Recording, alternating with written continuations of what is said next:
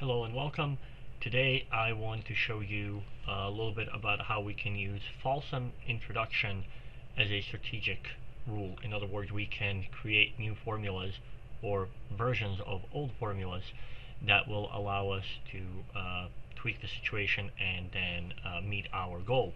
So case in point here, we have this is exercise 4 quiz lab, and we're going to take a look at this. So we have our goal, which is P or not P. So the easy approach is we do a negation elimination here. That will give us the opposite of that as the assumption, and we're supposed to get down here. Now obviously, by the way, this goal is correct, right? P is either true or P is not true. That's it. So now we have to somehow go from this negated disjunction on line 1 all the way down to our conclusion. Because we're not able to use any derived rules to get past it, we have to figure out what to do.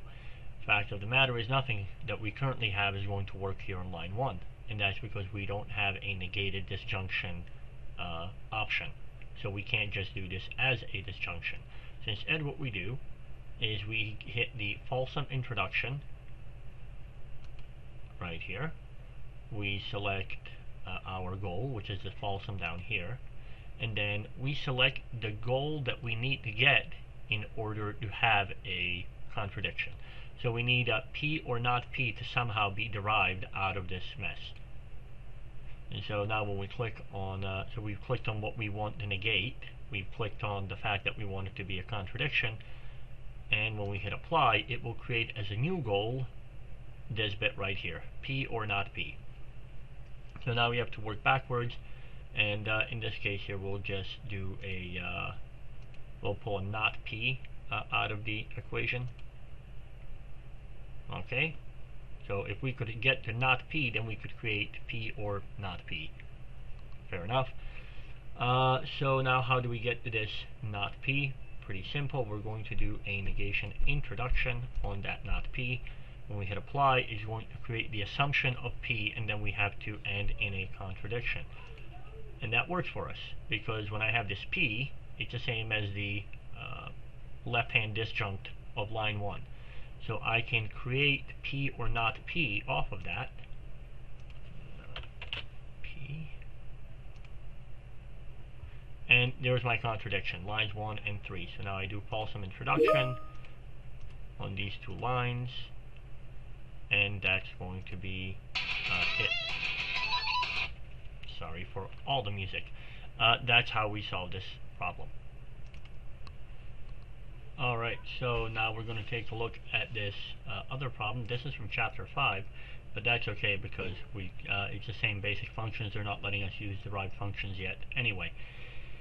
So we have to prove that not P and Q equals not P or not Q.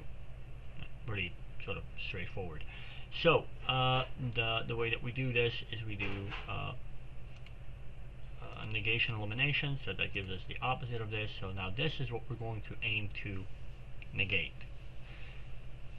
But again, we don't have negated disjunction elimination as a feature without derived rules, so we need to get not P and or not Q together so that we can form this disjunction, and then that will give us our contradiction.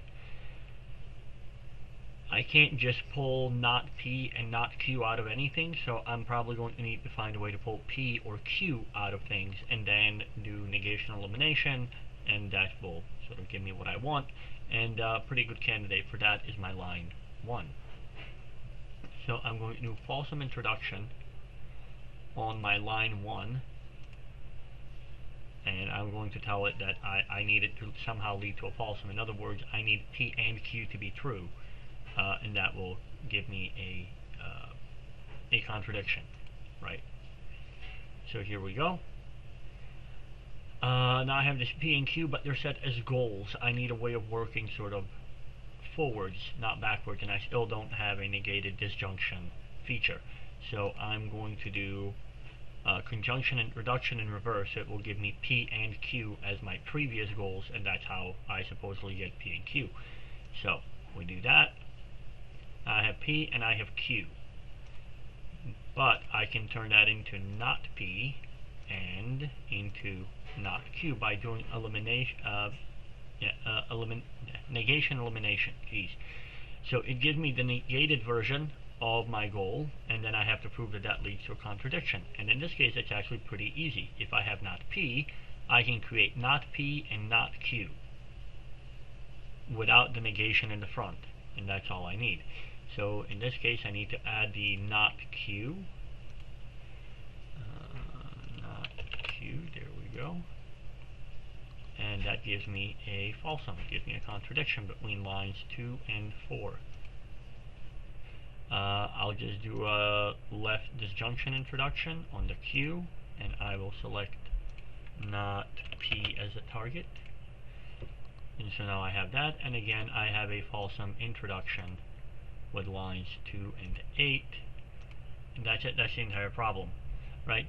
But it becomes impossible to do this kind of thing unless in one of the steps I can do this falsum introduction. So at that point I pick something that I want to use as a way of creating the contradiction, and it will let me just create that. Now, I don't get to hold on to it. I have to justify how I got there, but it gives me something to work back from. And that's really useful because sometimes trying to work directly towards a falsum just does not work out. So that's the suggestion there. Alright, if you have any questions or comments, leave it in the comments or shoot me an email, and I'll see everybody next time. Take care.